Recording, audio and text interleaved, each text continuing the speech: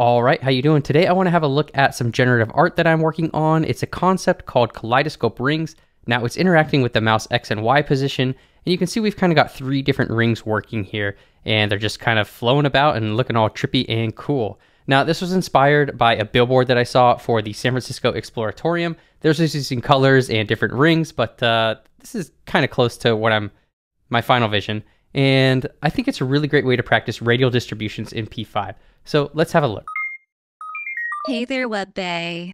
Okay, so I'm just working in the P5 editor today, so we're just going to talk through the code and not do anything too much more complex than that. Now, anytime I'm working with radial distributions, I like to set the angle mode to degrees rather than radians, just because I find degrees a lot easier to work with. And then down in draw, we want to put a circle on the page, so we'll have ellipse, and we'll set to 0, 0, and something like 50 pixel radius. Now we can see it's up here at the top left, and that is not ideal, but it is fine. We can use the translate function, and we'll set this to 200, 200, which I chose 200 because it's the middle of 400. Now let's actually just go ahead and update this to window width. That needs to be a capital W, and this to window height. And so now our canvas is going to be a lot better.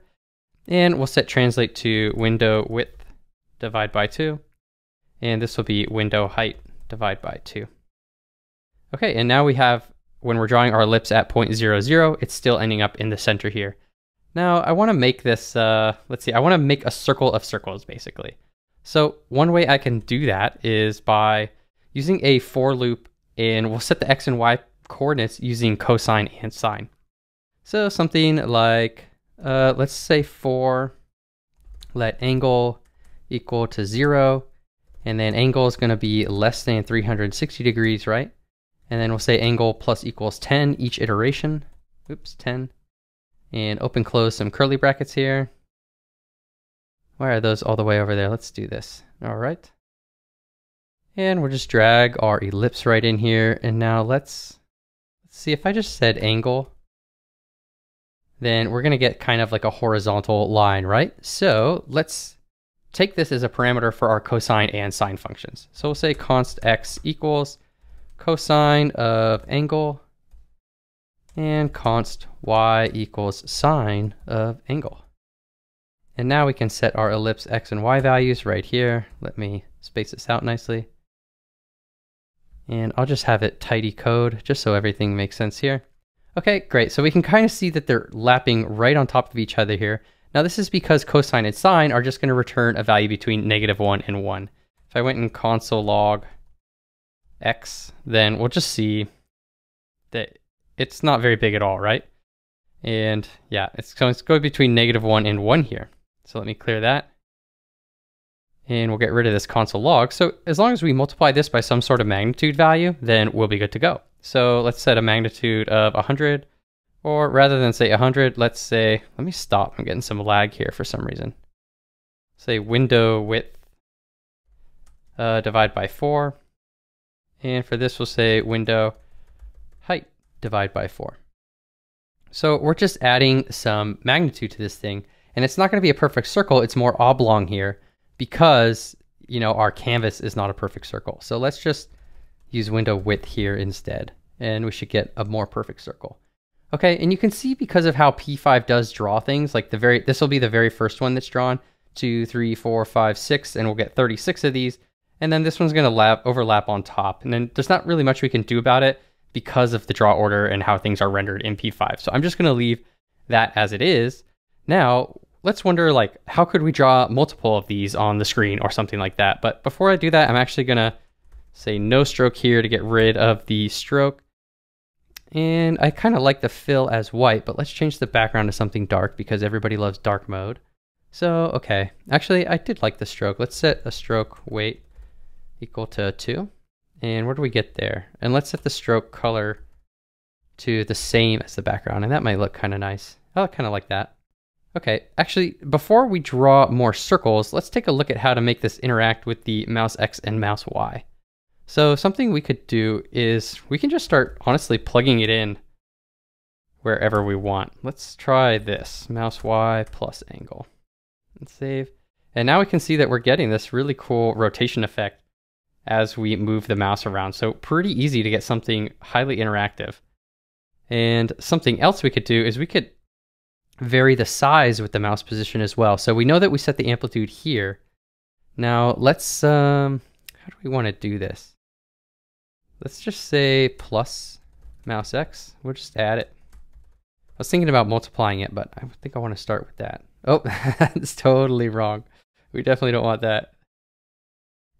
So let's, you know what it is that we are, oops, we need to wrap these in parentheses. Because it wasn't affect the amplitude in that case, it was adding to the X and the Y coordinate. So that's why that was kind of going all over the place. But we play now, and now we get this cool kind of sizing effect, but we can see it's getting way too big for the canvas. So we need to dial that down a little bit. So let's take this and divide it also by 4 and divide it by 4. And I think it starts out a little too large, so let's divide this by 10. Divide that by 10. So it starts out pretty small, and then it gets quite a bit bigger down here at the bottom right. And I think this is looking really cool. So something we can do immediately now, we know how to draw an ellipse, right? This is basically our code for drawing an ellipse. So if I say, let's make a function and call it draw ring, open, close, and we'll define that down here as a function, draw ring. It's like we're drawing, but we're drawing a ring. Amazing. And we'll just cut that and paste it down here and play, and we're still getting the exact same code, but now I can loop over this and call it multiple times. So we could say for let I equal 0, I less than num rings, I plus plus, open close curly brackets, and we'll bring this right up in there. Oh, bring this right up in there. And now we haven't defined num rings anywhere, so we need to go ahead and do that. We can do that just right outside the for loop. So we'll say let num rings. Actually, let's do it. We don't want to do it in the draw function. Let's just do it outside of everything. And we'll call this const num rings. I like to put kind of the editable properties up at the top, the constants, you know. So we'll say that's 3. And now we can draw 3 rings, but of course they're all being drawn in the same place. So we call this translate function to translate our coordinate system. There's also a rotate function that we can rotate our coordinate system. So let's do that, and then, I don't know, we'll rotate it by 60 degrees. And now if we hit play, what do we get? Now we're starting to get these really cool rings all kind of superimposed on top of each other and interacting with the mouse. So super cool there. Now the other thing you might want to start playing with is color. I thought it might be cool to make some of these fade into the darkness. Now it's not going to be perfect because we'll still have some of the circles white and some of them black, so they'll end up overlapping each other. But what we could do, let's just set the background to be completely black, so 0. And if we play, then this is, yep, so that's black now. And we'll set the stroke to 0 as well. And what we can do is we want to rotate the hue as well. So that's going to be down in the drawing. We're going to say fill equal to, like, 0 or 30. And so the way we can do that is we know we're basically using angle here. So, and that's going from 0 to 360. So we can just fill by the angle. And now we're getting that kind of cool, like, grayscale effect. And if I start moving the mouse, then we see this thing's almost looking like a snake kind of wrapping in on itself, which is really cool.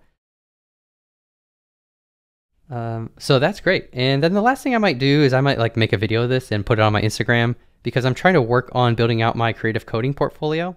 And so rather than have the mouse, which I can actually get rid of the mouse in post-processing pretty easily, but let's go ahead and change this to the frame count.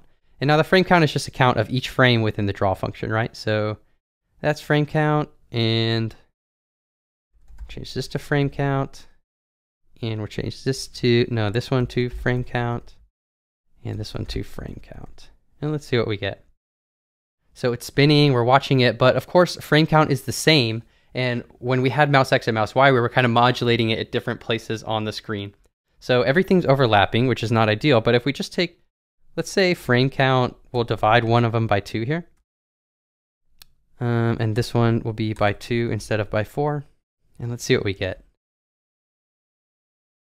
All right, I'm really liking that. Now, the other thing to think about, like obviously I'm just going to pull a short clip and put it on Instagram or whatever, but the frame count is just going to keep getting larger and larger and larger. So once we might want to think about like, once everything is off the screen, do we reset the frame count? Or maybe you just need this for a set amount of time, right? But it's kind of cool because like the middles are all coming together and then it's going to hopefully happen again. Yep, there it goes. Amazing. All right, let's go ahead and stop and play. And again, thanks for watching. You know, I'm just working on this concept piece and wanted to show you a couple things that I learned along the way. So I may check a clonable for this down in the description below. But if you like that, be sure to check out the clonable so that I'll have something that's working within Webflow. But just want to show you the code. And of course, as always, the obligatory like and subscribe, and see you in the next one. All right, thanks for watching. Bye.